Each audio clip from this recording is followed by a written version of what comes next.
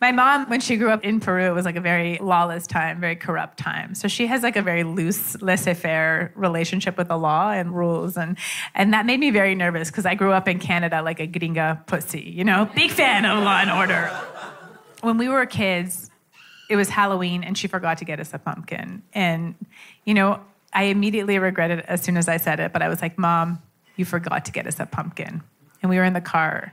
And so the woman slowed the car down in front of a house in the neighborhood that had pumpkins and was like, Jessica, get out and grab one. I didn't want to do it, but I'm afraid of my mother. Present tense, it's still a problem for me. So I jumped out of a moving vehicle and I stole a pumpkin that belonged to a little boy. How do I know it belonged to a little boy? Because we made eye contact as he watched me from his bedroom window crying.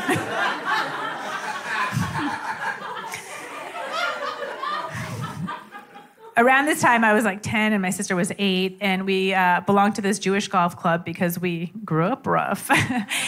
And you had to be like 13 to be in or around the pool. Not a problem for my mom. She was like, perfect, here are your new fake IDs.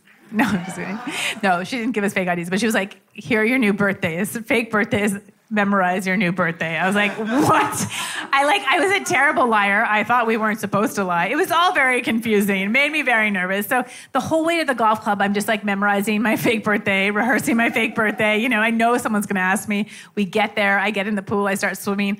I pull up to the side and this shadow is cast over me. And it's just one of these busybody ladies. She's like, sweetheart, how old are you? All my rehearsing out the window. I was like, I'm a Holocaust survivor. She left me alone.